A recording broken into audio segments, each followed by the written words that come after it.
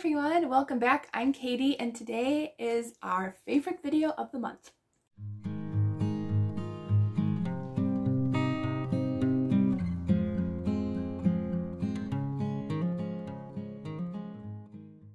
It is time for our TBR Around the World game. I am so excited.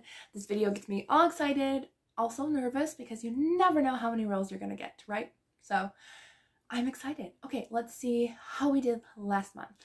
So March was almost a complete fail. I think I completed 2 books on my TBR and I'm behind in my reading journal. I don't even think I put the prompts in my reading journal for March. So I have to still go do that. That will be the task for this week, to catch up in my reading journal and my review journal as well, because I have to do that as well. So yes, note to myself and to anyone who's procrastinating of just like a small thing. It should get done, right? Okay, so yes, I completely failed. Let's go ahead and pick let's go pick a punishment from the jar. Hey everyone, so I'm actually filming this little clip ahead of time because I know, even though I'm gonna try, I know I'm gonna fail my TBR this month because it is just, it was a busy month for me. You know, middle grade March, I had to review books, I was helping out an author friend, so it was a busy month. I'm hoping April's going to be a lot better, but it is time for the punishment and reward jar. Once spring is done and summer rolls in, I will be much better at accomplishing TBRs. But honestly, the punishments are just as fun as the rewards. If I'm being honest, it's just a lot of fun. So I have my jar here. We're going to give it a good shake. We've got both in here, rewards and punishments, but they're different shapes and different things. So my hands are free, so you don't know that I'm not cheating, or don't know that I'm not cheating. Don't know that I'm not cheating. Okay. Okay, that is a punishment. So that's one we're gonna take. Oh, I'm scared. Okay. So the punishment for this month. And I have not accomplished the one for last month. Last month's punishment was to read a memoir. I am on hold for the memoir I want to read. I struggled. I went through like 4 or 5 and I was just like, nothing was hitting me. I finally want to listen to Roald Dahl's memoir about his time as a fighter pilot during the war, but it's still on hold. I put it on hold like 2 weeks ago and it still says 4 weeks. I'm like, are you kidding? Like, it was 4 weeks 2 weeks ago. How can it still be 4 weeks now? I don't get it. But here is our punishment. Oh, please be something nice. Oh, okay. A book that intimidates me, and I can add this into my TBR game. So books that intimidate me the most are nonfiction, books that are over 500 pages. Let's be honest here, I don't like to read those that often. Even though, I mean, if they're good, I do enjoy them, but it takes a lot out of me to read that. So nonfiction, 500-page book. Trying to think if there's any other things that I'm intimidated by. There's no genre I'm really intimidated by, if I'm being honest. Classics, I would say classics are more so in general, a little bit, but they don't intimidate me that much. I can still read them. I could put an Agatha Christie on here because they kind of intimidate me because they could be very hit or very miss. So that could be an intimidation for me. I might do that. Or I do have a few options that could be over 500 pages. So we'll see. So that one's not terrible. So let's go ahead and just get on with our rolls. I lost my rules. I want to make sure I get them right because sometimes even my brain, like, I've been playing this how long? But the rules did change this year. So I have my cards and I'm going to go ahead and give those a nice shuffle, and then we're going to go ahead and do our rolls.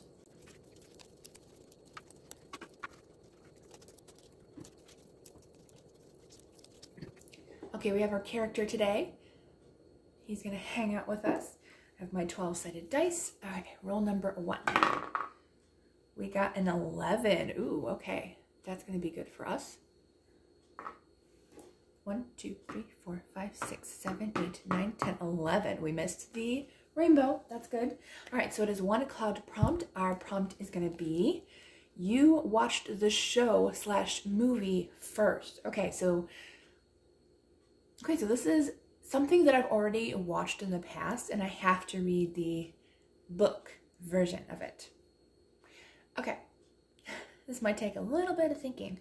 Rule number 1 landed us on a cloud prompt. So I was thinking about this and I thought, well, the first thing that popped up into my head was Pride and Prejudice, but I am really not in the mood for a classic this month. There's like if I put that on there, there's no way I would finish my TBR.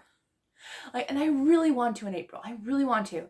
So for a book that I've watched the movie, and this is up for debate because I read the book when I was like 3, but I feel like I watched the movie first. So for that one, I'm going to be choosing Cinderella, not the children's book, but I'm going to be choosing a retelling adaptation of Cinderella. So for that one, I'll be reading If the Boot Fits by Karen Whitmire. This is a Texas Ever After retelling series, and this one is Cinderella.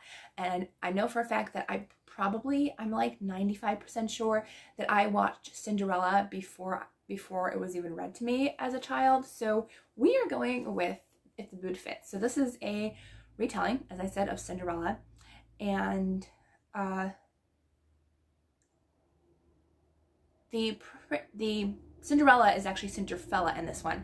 So we're following a guy named Asher, and he is convinced that his stepmother and half-brothers have been wrongly evicted by the cattle king Eli Deering. So he goes to this extravagant ball that this cattle king has had, and he ends up fleeing that ball. But there's a boy that cries in danger, and he needs to rescue that little boy. So, and then Samantha is the princess, and she ends up finding the boot of the man who disappears. So I think it's going to be a really good, and yeah, this is probably my favorite cover of her series so far. There's only 2 books yet so far, but I really like it. Oh, there's a boot.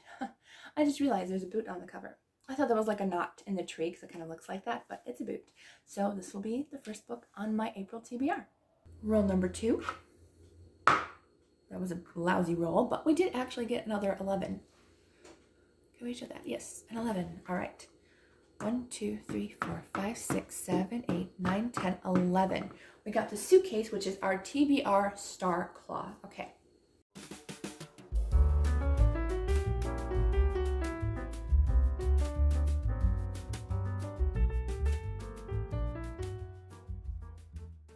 So the TBR claw machine hit us again this month. This is, like, I love the TBR Star Claw machine. I think it's wonderful.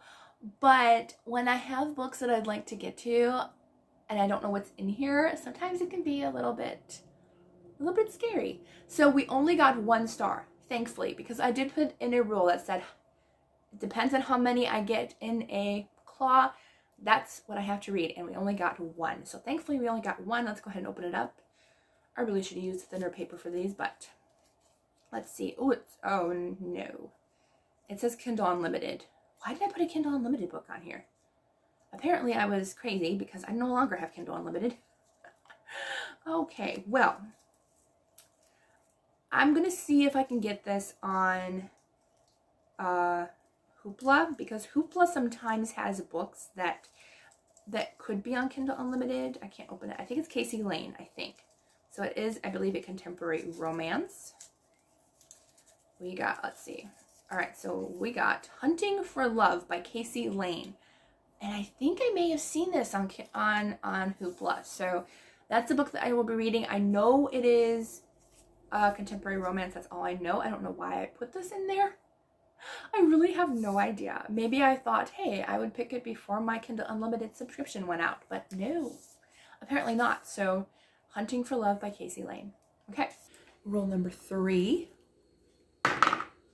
Of course, the harder I roll, I get a 1. All right, so 1 is a cloud, and that one gives us a backlist author. Awesome. Okay, so this is, I think I'm going to do it where, like, I pick a book from, like, I do have a backlist in my reading journal of authors that I want to read their backlists from, so we're going to pick from there. That's a good choice. Now we got a backlist author. So I know 2 authors specifically that are on my list. Those are the first 2 that I thought of in my head, was Jamie Jo Wright and Joanna Davidson Politano. Both of those ladies are on my list to read their backlists. So They're both amazing. I love them both. I've read more of Jamie's than Joanna's, so I feel like I should go for a Joanna book just based off of that. So let's see what we can pick. If I'm not mistaken, which I probably am, I found this on my TBR cart, and because this was on my TBR cart and not my other bookshelf, I feel like this is one of my 24 or 25 books to read in 2024. So we're gonna go with this one based off of that. I'm pretty sure it was. I don't know why I chose this one, but we're gonna go with this one based off of I think it's on that list. So we can actually mark off one off that list that we've only read like one book off so far. So this is Lady Jane Disappears, and this one is about a girl whose father passes away, and he leaves her just two things: his famous pen name, Nathaniel Droll, and his wealthy family, who want very little to do with her.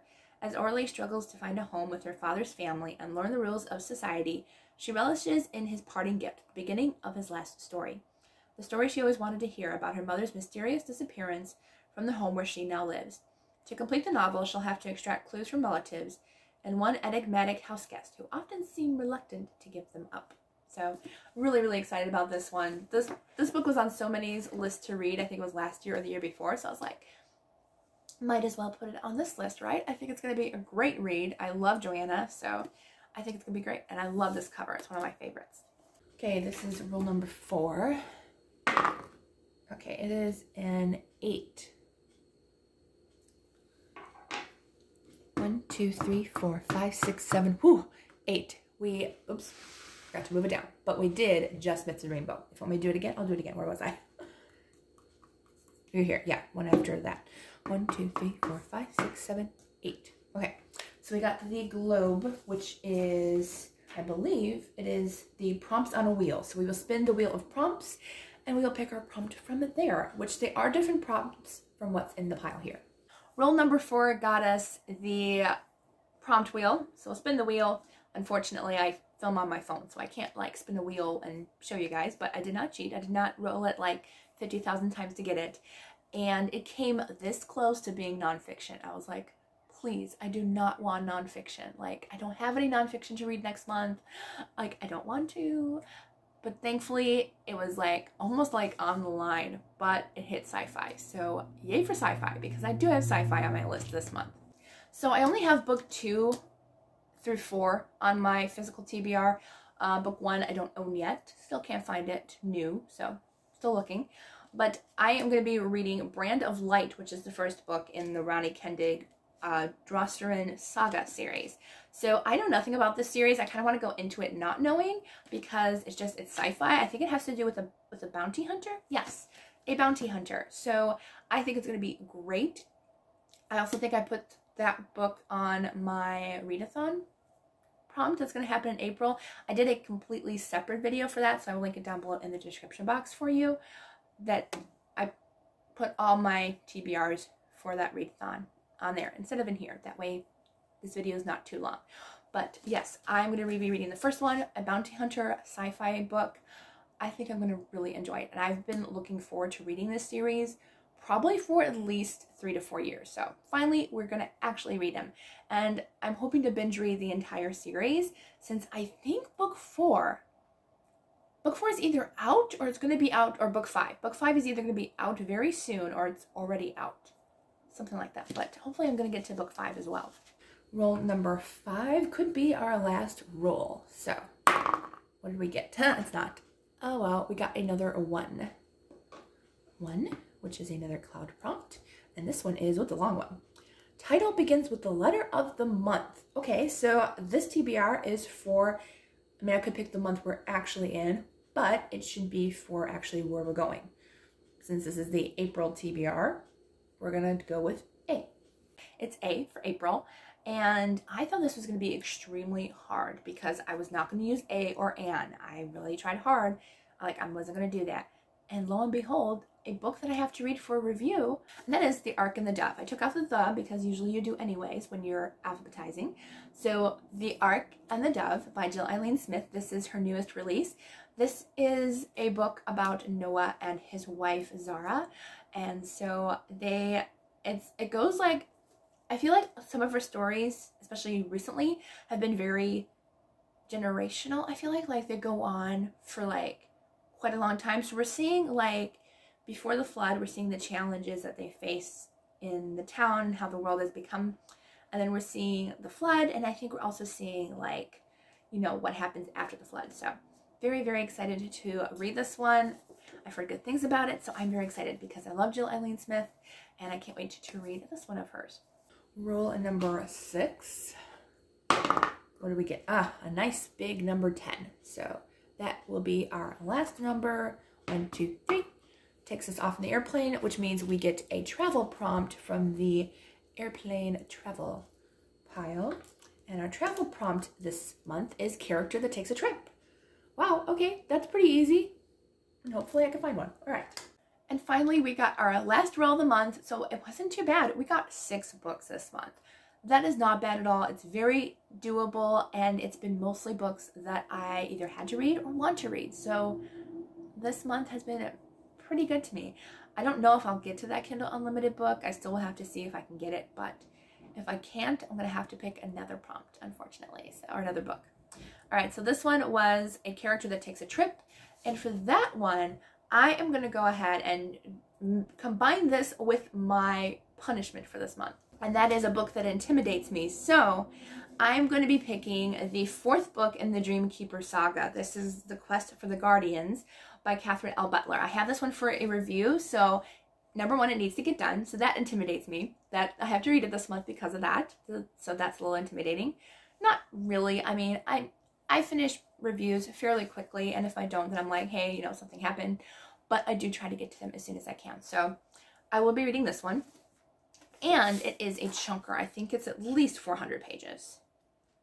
Yes, at least 400 pages. It's not 500 like I thought I was going to, but I mean, honestly, anything 400 and more kind of intimidates me, especially like if I'm on a deadline. So this is the book I'm going to choose for intimidation. Also, I felt like book 3 was a little slower for me personally. So going into book 4, that kind of intimidates me a little bit as well. So we got some options with this book. So yes, I think we're going to do that. Okay. Now, before I forget, I don't want to forget because I want to mention it in this video too. Our buddy read for the Readathon in April is going to be What Happens Next by Christina Suzanne Nelson. I'm actually trying to get into contact with her, seeing if she'll do a little Q&A live book discussion with me at the end of the month. I haven't heard back from her yet, so that might not happen. I'm sorry if it doesn't, but this is going to be the book we're going to read, and I am going to do, even if it's just myself, with a live book discussion at the end of the month. So that should be fun. And there's like some weird lighting thing going on. Is it just me? It looks like weirdly foggy on my camera, but anyway, so we're going to be reading that one. So plus that one, these are the books I'm going to read, plus the one on Kindle Unlimited, which I'm not sure if I'm going to get. So those ones. And if I'm unable to get that one book, I will put a clip in here picking a different one. So, but that's the, yeah, that plus the one. So that's not terrible for the month. And I have a ton more I have to get to anyways, but I think we're going to be okay.